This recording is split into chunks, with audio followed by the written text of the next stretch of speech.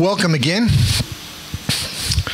So I would venture to say you probably feel just a little bit different now than when you came in. Maybe a little lighter on you. Yeah, that was perfect. On cue. I'll give you the money later for poking the baby.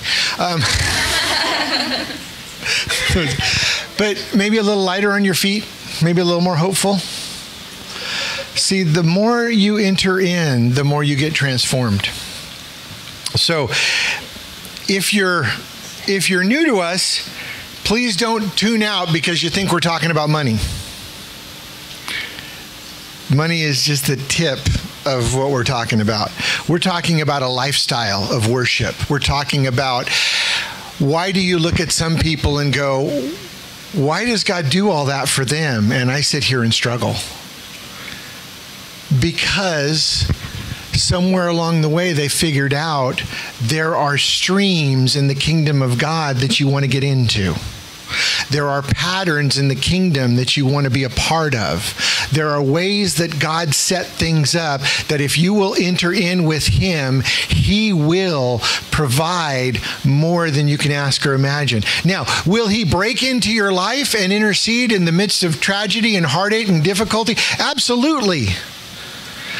But if you get tired of your life being a fire alarm, right? Everything's drama, everything's boom, it blows up every time. You've accepted Christ, but you haven't come to an understanding of, how do I walk in the things of God? How do I continue to maneuver myself into the streams where God does what He does? See, because you can be saved and you can be absolutely going to heaven and still lead a very destructive life. God loves you. If you've accepted Jesus Christ, you're saved. If you confess to Him that you're a sinner and He's your Lord and Savior, and you continue to confess that, you are saved. You are absolutely, I put that to rest right now, you are absolutely going to heaven. You are absolutely a child of the living God, and He loves you. But if you're living a fire drill, do you know what I mean when I say that? Everything's broken, you find yourself in the midst of tragedy all the time. There's always some drama, there's always something, and you go someplace and everything blows up. Not literally, but figuratively. Or you're like, you just go, why do I keep finding myself in this circumstance? Why do I keep going out with these destructive people? You haven't figured yet how God has patterns that He sets up and has established since He created time, since He created us, that move us in to His path and His blessing. Does it mean that I won't have struggles? No, it doesn't mean I won't have struggles. Does it mean it won't be difficult? No, it doesn't mean it won't be difficult. It means quite possibly that I come and worship God on Sunday morning, but that's the only time I do. I listen to the preaching on Sunday morning, but that's the only time I'm in the Word of God. I love the worship music, but that's the only time I focus on Jesus.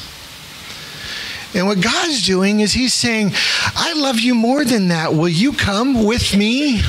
Will you come on a journey with me? The first word I ever spoke in my prayer language, and I realize some of you are like, prayer language, what's that? Well, we'll get to that. I can only teach on so many things at once. But Paul said, though I speak with the tongues of men and angels, if I don't have love, I'm just like a gong banging, bong, bong, bong. I always think of the Gong Show, that big thing they put up there. But he said, so what tongue do angels speak? And when you say, well, prayer language, what's that? Well, what do they speak in heaven? What do you think they speak English? Just because that's what all the movies do? In the United States, anyway. In another country, he probably speaks. No, God has a way to communicate directly with us, and He gives us each a prayer language that is exclusively ours to pray and communicate, for our spirit to communicate. The first word I ever received in my prayer language was the Chaldean word for journey. I wouldn't even find out what it meant till I came to Nashville and was taking a class on exegesis. Did I say that right? Yeah, the study of biblical words. I know it's not exit Jesus, okay? It's exegesis. But I was studying the word, and I was studying the original language, and I looked up this word. And it's called halakha. And you can find it. And it meant journey. It was like when a caravan goes cross country. So I got to Nashville and I'm studying this and I'm all, wow, Lord, I'm so glad I made the right decision because you just connected me from where I used to live to here with that one word you gave me. Now, can you give me more than one word? Absolutely. Absolutely. But you might say, well, this never happened to me.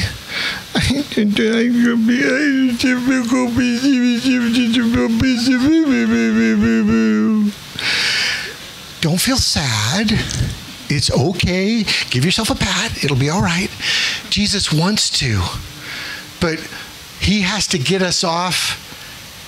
He has to get us off me FM onto his FM. He has to get us off our channel, get us on his channel. He has to get us tuned in so we're hearing, instead of the what's in it for me channel, we start hearing what's God up to channel. Okay? Right? Because radio signals travel. Just because you don't get the signal doesn't mean it's not out there. It just means you're tuned into the wrong station. He's trying to tune you into a new station. So when we talk about stuff like this, it's not just about your money. But money's kind of important, right? Here's the reality. I wasn't born in a third world country. I was born in the United States. The Bible says we're each born for such a time as this. Okay, so I was born here. So to live and minister here, I have to have a certain level of availability. And because I chose to get married, I believe that was God's calling, I have to have a certain responsibility to provide for my wife and my family. Those are all things I have required of me. And so to conduct the ministry God has for me, there's a certain way I have to go about things responsively to be available. Could I be an effective street preacher if I didn't have a home and I was living in the woods and I would go to people living on the street and pray for them? And could I do that? Sure. That's not the ministry God called me to me. That doesn't mean the person called to that ministry is any less important than I am. But what we're doing is we're saying, God, to whatever extent you want me to, I will accept your blessing. And to do that, I'm going to learn how you do things. I'm going to learn how you walk things out. So one of the ways we do that is our money. Because our money is important. Don't think it's important? You don't get anything without it, right? So God really gets our attention with our finances. Or our lack of finances. I used to love doing budgeting when I first got saved because I was trying to do a budget, and it was really easy. Here's my bills, here's my debt. It was more like this. Here's my income, here's my debt. Here's my income, here's my debt. So the world would say, okay, you got to use this snowball effect. You got to start applying money to the smallest accounts that you can affect and get that snowballing so that once you pay off that, then you take that money and the rest of that and apply it to the next one and the next one. So I'm like trying to do this and I'm a new believer. I mean, I'm a new believer and I'm trying to do what's right. And the pastor did this teaching on tithing and talking about how to give and I wasn't actually at that one because I had to work, but my wife went up and talked to him afterwards and said, hey, we're trying to do this right, but my husband wanted to confess that we haven't handled things the way we're supposed to. And he looked at her and he said, that's awesome. Tell your husband and you that you just confessed for both of you and your household is going to get in line in the name of Jesus and you guys are going to be fine. So I stopped worrying so much about snowballing the debt to start tithing. and then take what I could and pay. What ended up happening is we became a debt-free household in 2 years. What should have taken 10 took 2. Okay? I'm not a genius. It wasn't some huge mathematical formula. I just decided that nervously I was going to write the tithe check first and then pay the bills.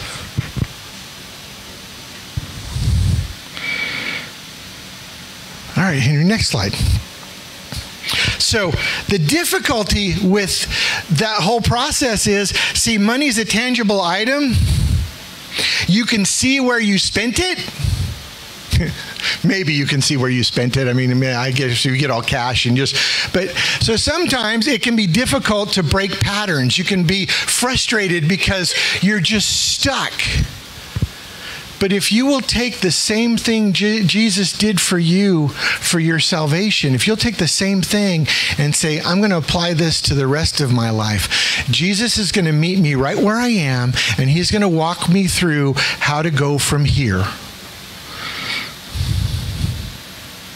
And I know at this stage, some of you go, I don't have anything to give. So this really, but if you get these principles now, if you get this understanding, as God begins to resource you again, and you've got these things in place, you can put these things in place so your life doesn't have to be a fire drill. You don't have to be constantly going, you're going, you know what? My budget says I don't have money for that. I'm not going there. And then you find out that whole thing was a whole blowout anyway. You didn't need to be there because it wasn't where you needed to be. And God just spoke to you through your budget. He said, no, you don't have finances for that. Don't do it. And as you get those concepts, as you put those into place, God moves you and moves you and moves you. And then pretty soon there might be a time in your life where he says, I want you to do this. And you're like, Lord, that is huge. I don't have the resources. Yeah, but I do. And I want you to be a part of this. And I want you to see how I move in this. And I want you to be a part of this with me. And I'm going to ask you to move out into this way beyond what you expect, way beyond what you imagine. And I'm going to provide the resources because now I know what you're willing to do. I'm going to move more through you. I'm going to move more finances through you. I'm going to move more blessing through you. I'm going to move more ministry through you. I'm going to move more of my spirit through you. Why? Because you're willing to say, you know what?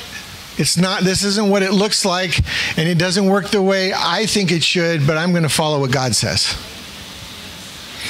And he does that everywhere, and our finances are no different. We treat our finances differently because we've kind of been trained to. I mean, reality, I grew up in a house where, we went to church on Easter, maybe, or on Christmas, maybe, if my grandmother took us. And my folks would say things like, I know, we're bad people, we don't go to church. But they're hardworking people, they love God. They started going to church when I got saved. Amen. I didn't say I did that. God did that. And now they're patriarchs. Now you can see all the people they've blessed along the way. So, next slide.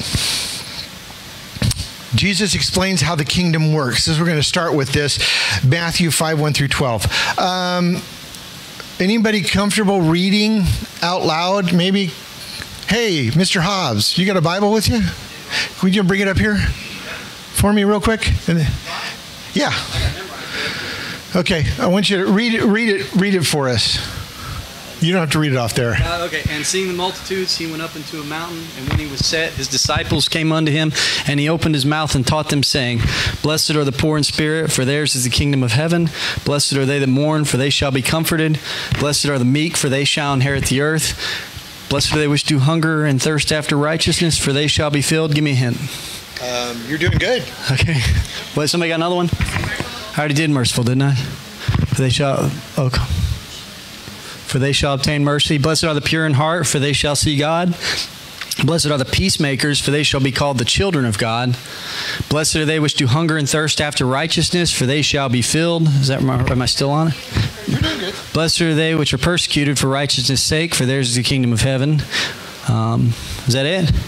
Okay, cool. You got the gist.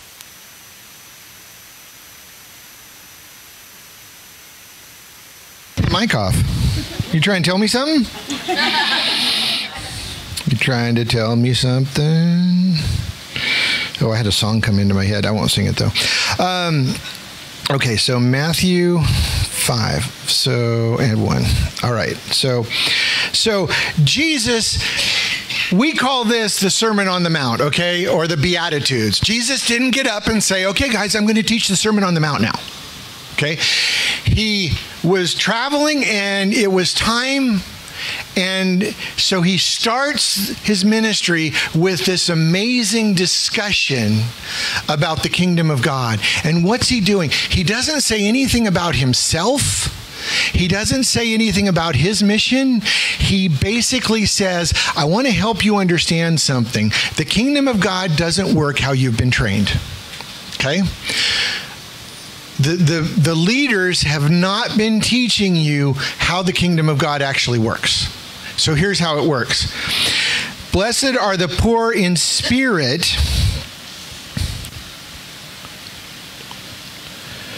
So, wait a minute. Blessed are the poor in spirit. Wait. So Jesus' whole thing, I got to change my translation here because it's not the one I wanted. I want...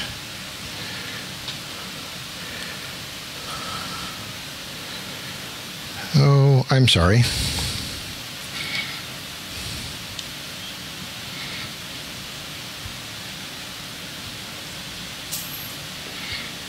I'm supposed to have all this stuff done before I get up here. My apologies. So, blessed are the poor in spirit, for theirs is the kingdom of God. Poor in spirit. Anybody feel broken? Anybody feel like they want to give up sometimes? Anyone feel like life is too much? Turn to the person next to you and say, welcome to being poor in spirit. What do you get being poor in spirit? For yours is the what? Kingdom of God. Do you think there's someone who doesn't want you to know that? Right. So the next time you feel that, you say, wait a minute. Scripture says, that means the kingdom of God is mine. What's it mean to be part of a kingdom? What's it mean? You're part of a kingdom. You're protected by the authorities of the kingdom, right? Let's look at it this way.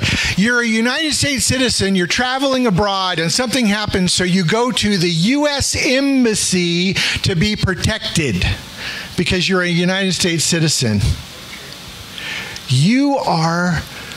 The kingdom is yours. You're protected by the kingdom. You're provisioned by the kingdom. You're promoted by the kingdom when you're poor in spirit. Doesn't work that way in our culture, does it? Okay? So, blessed are those who mourn, because they're going to be what? Comforted. They'll be comforted. God doesn't say, get out of your mourning, just stop it. He says, no, I'm going to comfort you. Okay? Blessed are the meek, for they're going to get trampled on. No, it doesn't say that, does it? Meek is humble. Meek would be, if you look at it this way, if I'm 6 foot and you put somebody 5 foot next to me, compared to me, they'd be meek. Meek you might even consider insignificant or inconsequential. In the workplace, the meek get forgotten. In the marketplace, they don't get acknowledged. So basically, God says, if you are small and insignificant,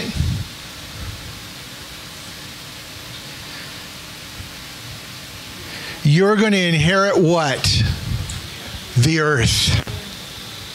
So what's God saying? What's Jesus saying this whole time? He's saying that it works exactly the opposite of what you've been told. If you are disenfranchised, if you are broken, if you are humbled, if you are minimalized, you've got access to the kingdom and all it's full of and everything it has. If you're marginalized, you have access to the kingdom. So God says the disadvantaged are fully advantaged by the kingdom of God. We don't have to stay there.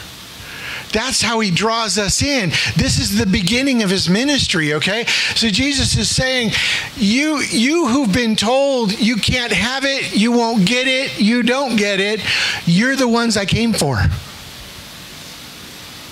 You're the ones I'm after. And with you, we're going to transform the world. Think about how he chose his disciples. What? Zealots, which would have been very aggressive political type people. Tax collectors. Dock workers. Fishermen, dock workers, right? You ever been around a dock? I used to go with my uncle when I was young to in the Bay Area, and he had a truck route that he ran, a truck, and we would go to all these docks where the Teamsters were, and to they weren't just the ocean docks, but other places shipping. And I mean, you talk about some rough folk. He'd be like, I need you to just stay in the back of the truck, okay? Don't go off onto the dock. Just stay in the back of the truck. We'll get this done and we'll get out of here. So Jesus chose dock workers. Right? He chose people who were rough and rugged and smart and intuitive, but weren't using their gifts for the kingdom.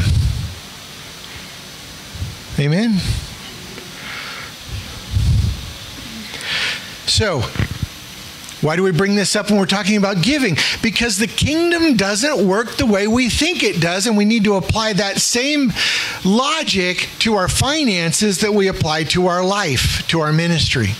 Next slide. And Jesus tells us about true treasure. Do not lay up for yourselves treasure on earth, where moth and rust destroy and where thieves break in and steal. But lay up for yourselves treasure in heaven, where neither moth nor rust destroy and where thieves do not break in and steal. For where your treasure is, there your heart will be also. So, why is Jesus talking about our money? Because he knows if that's what we put our value in, if that's what we think, why doesn't God let, now I know this might get, I don't want to be too controversial, it's not my intent, but why doesn't God let every believer win the lottery? I mean, if he really wants to bless his people, wouldn't that be easier? Couldn't I just win the lottery? Why? Because there's no lesson that comes with that.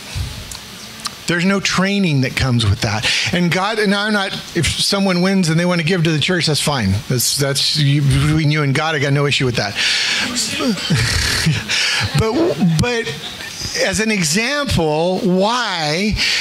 Because you don't see people, Christian people, some do, and you want to, whatever. I'm not getting into that. My point is, God wants us to learn as we grow. He's more interested in our eternal life than just our moment of satisfaction right now. Because he plans to be with us forever. So he's training us for reigning right now. In heaven, you won't need a lottery. So we don't need one now. And I'm not getting into a big controversial issue over that. I'm just making a statement that God is big and he's bigger than any resource. And if he started us on a path, he's going to finish that. He's going to provide. Okay, next slide.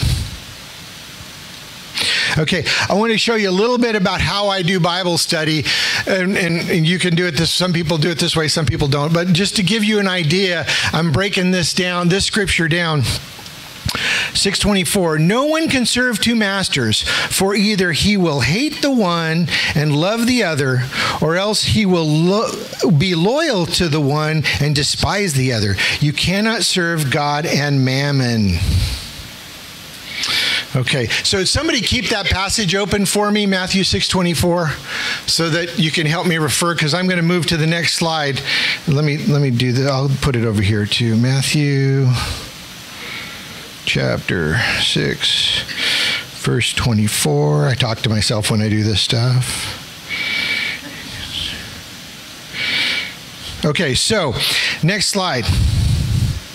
So, went to the Strong's Concordance. That's not a weightlifting thing. It's not Strong's Concordance is how we it's how we find out what the original words were used before they translated the Bible into other languages, okay? So, in Strong's, I just get this picture of strong. Okay, sorry. So, master. So, no one can serve two masters. Master is, and they give you their kurios. Okay? Supreme in authority. Controller by implementation.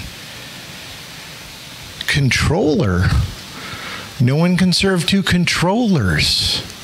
Wait, mammon can be a controller? It says you can't serve two masters. Okay? All right. What's mammon? An Aramaic origin, wealth personified, avarice,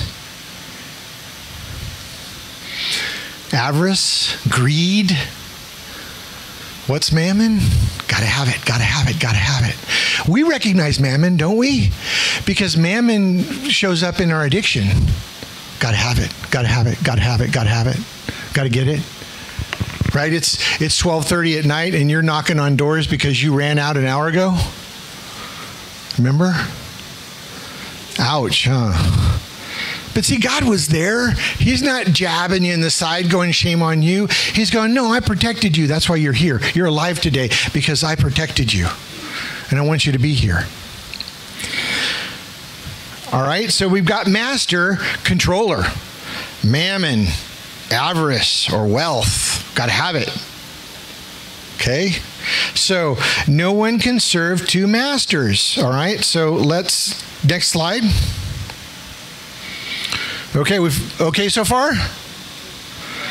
Okay, so hate, because either you will hate the one and love the other. So hate, to detest by expression, to love less. Wow, hate one and love the other. Detest Jesus Christ? To detest God? Serving mammon is detesting God? Do you see how if you get stuck in a pattern and you don't let God get you back on track, if you don't let Him help you get into the stream of life that you belong in, do you see how even being saved, you can continue to stumble over the same things over and over again? Because He keeps bringing up to you saying, will you deal with this with me? Will you deal with this with me? Will you help me? Let me in to deal with this. Love is in a moral sense. So no one can serve two controllers, for either he will have a total distaste for one and totally be morally and socially acceptable of the other, or else he will be loyal to one and despise the other. All right, let's take a look. Next slide. Loyal. Adhere to, care for, and despise, to think against or disesteem. Okay, so think about this. No one can serve two controllers or two masters, for either he will hate and despise and not want to be a part of one, and totally love the other and respect the other, or else he will be loyal to, he will adhere to, he will listen to, he will care for the one, and he will no longer esteem or think properly of the other. Do you see what happens? Does that make sense? As we break down the scripture where it says, God, you can't serve two masters. You can't serve God and mammon. But he's trying to call something out in us and says, if you feel this in you, this is what to do. So what happens when we tithe is we're breaking that wall. We're breaking that barrier that says, I'm going to trust in my money to get things done. We're saying, I'm going to trust God to get things done. So I'm going to start with the tithe. I'm going to start with the 10th. And we'll get more into the mechanics. I'm not really dealing with the mechanics with it as much right now. I'm dealing with the concepts and the ideas, because these are not just financial concepts. Mammon exists in many shapes and forms. Next slide. So mammon instruction leads to anxiety and puts the great value on things. God's counsel leads to peace and places ultimate value on you. So when you get that, I got to have it out of there. God's like, no, what I got to have you. That's what I want. Amen? Doing okay so far? Okay, almost done. So I sum it up today with this one scripture, because we talk about this scripture all the time, but it really does apply here. Next slide.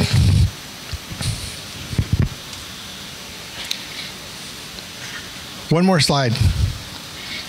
That's it. For my thoughts are not your thoughts, nor your ways my ways, says the Lord. For as the heavens are higher than the earth, so are my ways higher than your ways, and my thoughts than your thoughts. Okay, here's the thing. God's not saying, don't take away from this, I'm just an idiot, I'm never going to get this stuff. Oh. Don't have what I call the Eeyore mentality. Oh, it's me. Not going to get it. Never understand. Everybody else gets blessed. You know what I mean? You know, you've been around those people. He's just like, oh, no, get away. It's not that. It's, as I'm doing this, I'm relearning these things. They tend to get pushed aside. You get saved. You get excited about what God's doing. You start walking with God. You start doing stuff and learning, and you implement what you learn. And then somewhere along the way, you realize, wait, I used to do that. I stopped. Wait, I used to do that way. I stopped. Or you're like, wow, I've never done that before. I want to start doing that. That sounds cool. I've never had it explained that way before. I always thought people just wanted my money. Well, they probably do. But we're way more interested in your heart than your money. What we're trying to do is say, if you'll serve God, He'll take care of our needs and your needs. He'll provide for us and you. And we'll all get to be a part of this great testimony of what God's doing in this little place in Lewisburg. Amen? So it's not a shame on you. Your ways are not God's ways. He's not up there going, you're just never going to get it. You're never going to get it. I said to the Son, Son, they ain't going to get it. The Holy Spirit and I got together, and the Son, the Father, Son, the Holy, we all got together and talked about it. They ain't going to get it. Look, Adam and Eve messed it up from the start, and they just keep messing it up. That's not what's going on. He's up there. He's just cheerleading. He's like, oh, son. He's like, Dad, look at what they're doing. Yeah, son, I see it. Look, hey, Holy Spirit, look at that one. Watch that. Yeah, isn't that great? Look at this. Look at this. I mean, the biggest cheerleader you could ever have is the Lord Jesus Christ. He is totally stoked about you and what God is doing in your life. And he is not sitting there going, another mistake, and take the keys away to the car, take him off the insurance policy. Yep, nope, done. No. He's not doing that. He's saying, I'm showing you this again because I want to remind you, if you keep yourself in the stream that I'm moving in, I'm going to continue to bless you. I'm going to continue. And we're so funny. We're so funny. We are so superstitious. You don't think so? Go have Chinese food. What happens at the end of the meal? We live our life with these little fortune cookies. You don't think so? Yeah. Yeah. They do. It's like, but think about it. Something happens to you a certain way, and it goes right.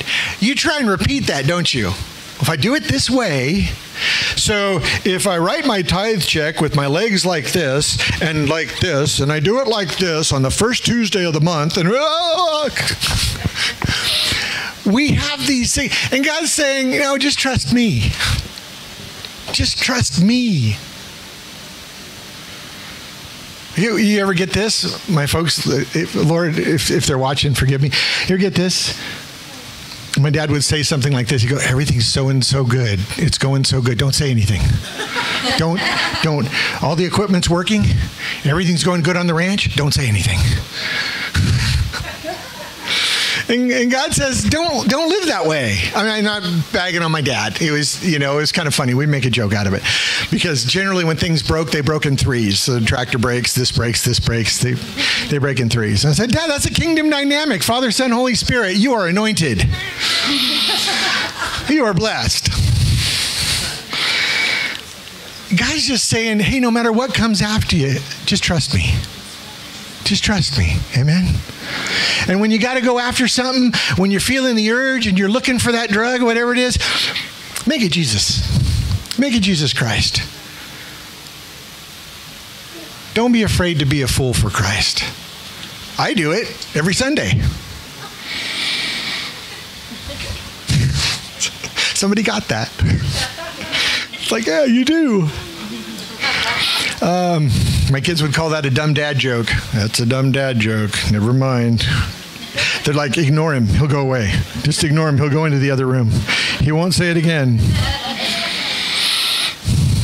The most uncomfortable thing, I make my kids uncomfortable. I do that and I kiss their mom in front of them. Dad, do you have to? Do you have to, Dad? All right. Well, amen. We're going to take communion. Who wants to help with communion? Sure. Grab some. Don't spill it. It's all right. No pressure. Was that helpful? Yes. Little Bible study this morning. If you don't have access to a Strong's Concordance, don't worry. Your Bibles all have translation stuff in them, and the internet's full of stuff once you have access again. In the meantime, we will continue to help. Amen. We have Bibles too. If you don't have one and you need one, we give them away. We don't sell them. Now, we can't give you glasses to read the small print. Sorry about that, but they are available. So Jesus was very relational, and he was having his final meal with his disciples, which he said, I don't call you disciples anymore. Disciples meaning those who learn, those who are being trained. I call you friends because you've been with me. And the Father's given you to me. And I've cared for you. And I'm going to pray he continues to care for you. And I'm going to pray for all those who are going to come to know you, come to know him because of you. And he passed around the elements of what we call communion. Communion, coming together. I think of it sometimes this way. God knew he knew what was coming, and he knew we would need simple things to agree on. right? Because it's so hard to get people in a room to agree to one thing, everybody agree to something. So he's like, we do this, you... Well, that's what you say, but what are you thinking? So he's like, hey, if we do this communion together, y'all are going to have to sit for a few minutes and actually agree on something.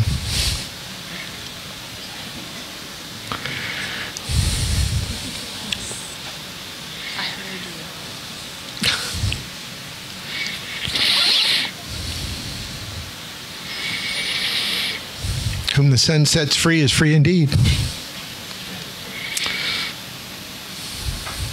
Thank you all. So we take communion here every Sunday. If you are new with us, we take communion every Sunday. And we do that in honor of Jesus Christ. We do it to acknowledge that he's first in our lives. We do it because he said to do it. And we do it also because spiritually, it continues to put us in a place to remind us who he is and what he's done. And it's not completely physical event. It is a spiritual event also. So we choose in the here and now to serve him. And through the Holy Spirit, he edifies and encourages and builds us up. Amen? Amen. So we take the bread and we say, in the name of Jesus, I accept you, Lord Jesus Christ. And we take the cup, which he said was the blood sacrificed for us, for our sins. Thank you, Jesus Christ. Amen. Amen. Chuck, could you do me a favor and just click stop on the streaming? You see the red, you see the red thing? I want to say goodbye to anybody on Facebook watching us. Thank you all for joining. I know you only joined for about 3 minutes on average. I watch that stuff, but that's okay. Hopefully it's the